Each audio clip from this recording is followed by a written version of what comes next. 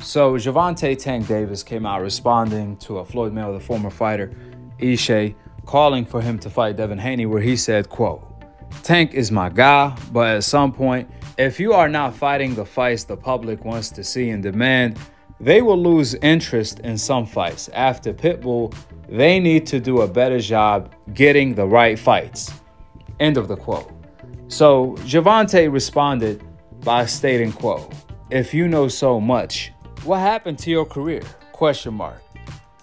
Pick your side and stay there." End of the quote. Well, what happened to Ishe's career? He's not as talented as a Gervonta, as a Devin Haney, as a Floyd Mayweather. That's obvious.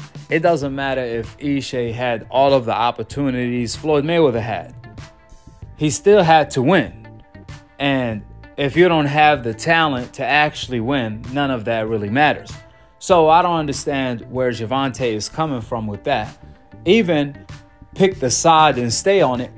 There is nothing wrong with Ishe calling for the best to fight the best. This is what the sport of boxing is all about. I don't understand this pick your side and stay on it.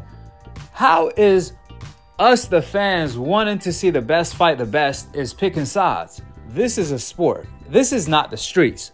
This is not Bloods and Crips. Oh, you with this side? Then stay over there. Don't go to that side. What are we talking about here? How is a person as a boxing fan wanting to see a fight is picking a side? I mean, Ishe, for example, didn't even say who he believes is going to win. All he said was he want to see the fight just like every sport fan in the world want to see the fight. However, Tank talking about pick a side, and it's not just Tank who does it. Shakur does the same thing, so on and so forth. How is wanting to see the fight picking a side? To me, that comes off like Gervonta is not really confident. Just because the fans want to see the fight, he feels as if they picking Devin Haney already. Just because they want to see the fight, as if he thinks Devin Haney is going to win. If you think you the best, you got to fight the best. If you think you the face of boxing, then you have to deliver the biggest fights in boxing that are available. The Devin Haney fight is available, so there's no reason to why Gervonta is not fighting Devin Haney next. It's simple as that, especially if he believes he can win. Doesn't Gervonta want to make a whole lot of money? Doesn't he want to be a legend in the sport? Well, guess what? Devin Haney will do both. Gervonta was recently flexing that he brought in $100 million in revenue against Ryan. Well, if Gervonta want to do that again, he has to fight at Devin Haney, for example. He can make even more money than that. So what's the problem here? He should be pushing for the fight more than the fans, more than Devin Haney, if he believes he can win the fight, unless he doesn't. Just like his team. One of his coaches, Kenny Ellis, came out and stated that Devin needs to fight Jaron Ennis, responding to Devin Haney calling out Gervonta and the fans calling for the fight.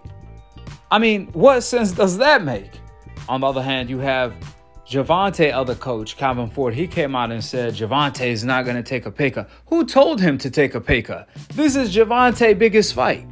Why will he take a pay cut? Like, they making excuses that don't even exist. The only time Gervonta has to take a pay cut is when he fights a Hector Garcia or Pitbull Cruz rematch. Then he has to take a pay cut. Therefore, it's the exact opposite. Gervonta is cool with taking a pay cut to fight a Pitbull Cruz rematch, Hector, so on and so forth. However, he's not willing to fight Devin Haney without taking a pay cut. What sense does that make? You gotta make it make sense. With the facts being laid out, drop your thoughts in the comment section below. Subscribe below, and to be continued on the next episode of Akhi TV. Peace out. Wa alaikum assalam wa rahmatullahi wa barakatuh. Why do you think Tank keeps going on you on Twitter talking about how you dress and sparring and etc.? I don't know. Tank say everything, but he want to fight. So I've been saying this for a long time now. That's the fight to be made. You know, I am the face of boxing. I'm the guy that's taking the risk, that's going to go fight. You know, the best fighters in the world. You know, staying busy, staying active.